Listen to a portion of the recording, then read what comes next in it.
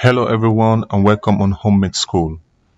Our video tutorial on today is image classification using machine learning in the Orfeo Toolbox with QGis. So before starting, we hope you have already installed the Orfeo Toolbox, and if you have not yet installed the Orfeo Toolbox in QGis, you can check on our last video that shows you how to install the Orfeo Toolbox in QGis. So today we are going to do image classification using the machine learning algorithms present in this Orfeo Toolbox. First, we are going to check if our Orfeo Toolbox is well installed, and then we can unroll and see the different options that are present in the toolbox. So if you unroll in the learning section, we can see different machine learning algorithms that are present, and the algorithm that's going to interest us today is the image classifier.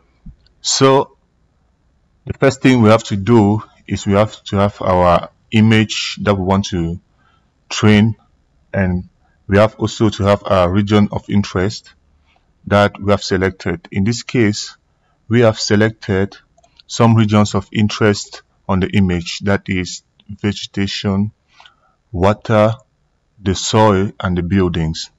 And if we check the attribute table of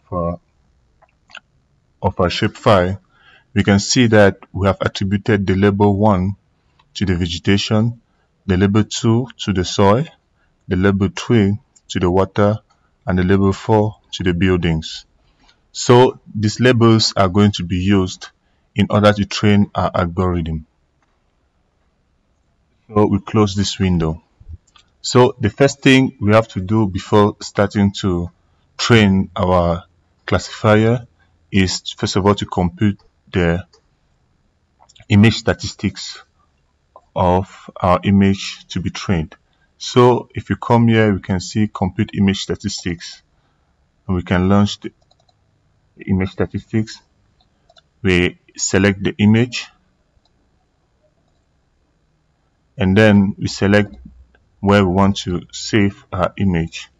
In this case, we have our section where we have to say we are going to create a new file.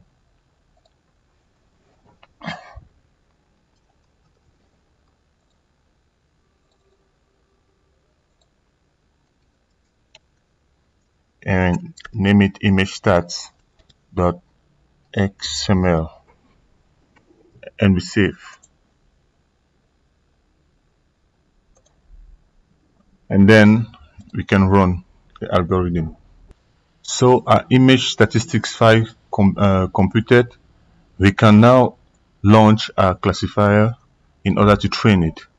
So we are going to launch our train image classifier. When we launch the train image classifier, it's going to ask us for our input image list. So we come here and we select the image that we want to train. Okay.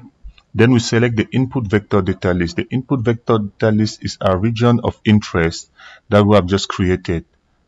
So we'll come here and we choose our region of interest.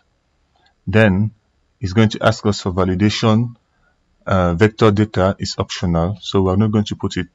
So we go and select our input XML image statistics file that we have just computed, and we can check here. Here the file is present. We open. Okay. So we come here to train and validation sample ratio. So this train and validation sample ratio represent the ratio of the training data set to the validation dataset. So if we have 10 sample data, is going to use 0.5, that's 50% for the training and 50% for validation. So we're going to change this value and put it to 0.8. In this case, 80% of our data will be used for training and 20% will be used for validation. So now we are asked for the field name, that is the field label that contains 1 that represents vegetation, 2 soil, 3 water, and 4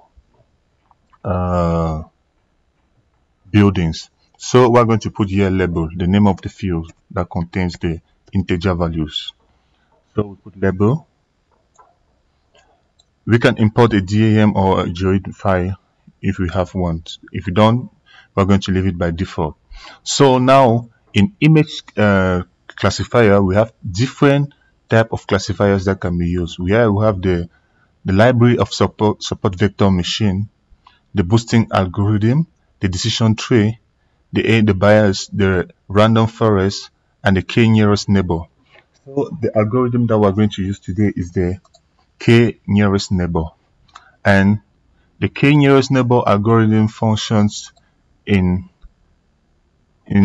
assigning pixel values, in taking the closest neighbors and selecting the pixel value of the majority class that it found and assign it to a pixel value. So in our case, we are going to choose the number of neighbors for the sampling to be 32, and we're going to leave it by default. We're going to select our output, where to save our output model, and we're going to save it here as k nearest neighbor model .xml, and we register. Same for the output confusion matrix. Output knn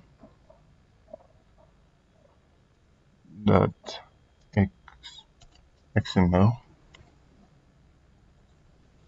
Then we save and we can run our algorithm. So the training may take a little bit of time depending on your computer capabilities.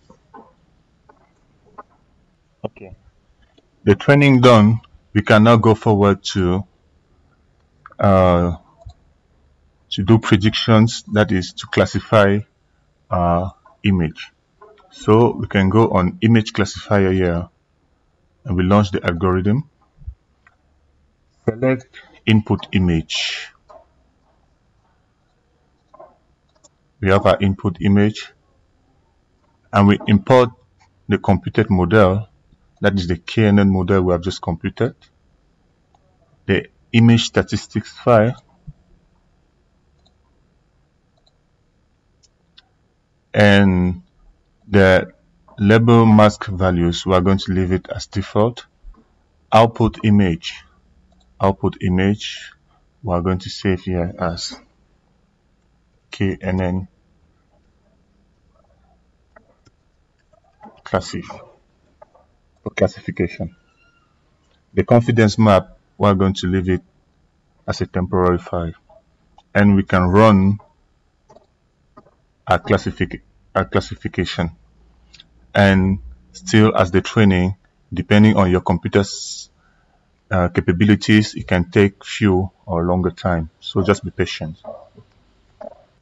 Okay, processing complete. So we can now go close this window and we can see that our image have been classified, and here we have the confidence map. The confidence map, the white areas are areas that has the highest confidence, and the dark areas low confidence in terms of the classification. So now we can see that our image have been classified, but is still in the grayscale. So we are going to reclassify this image in the different classes, and we see now and we can see here that the image has been classified into 4 classes. That is the 4 different classes that we have provided to the classifier. So we're going to classify now this image,